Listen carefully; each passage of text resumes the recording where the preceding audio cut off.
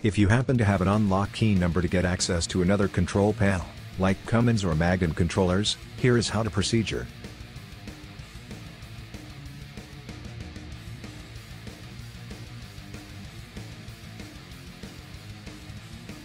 Once you have the unlock number, go to the Help menu on the top and then to the Enter Feature Code submenu and press the Apply button. Enter the given number. Then press OK on the next window. Close and reopen the program. Now go to Check for updates on the top menu.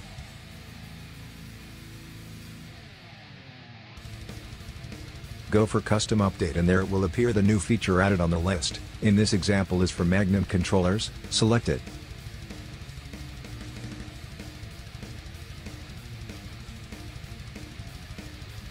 Close the program and then press Update.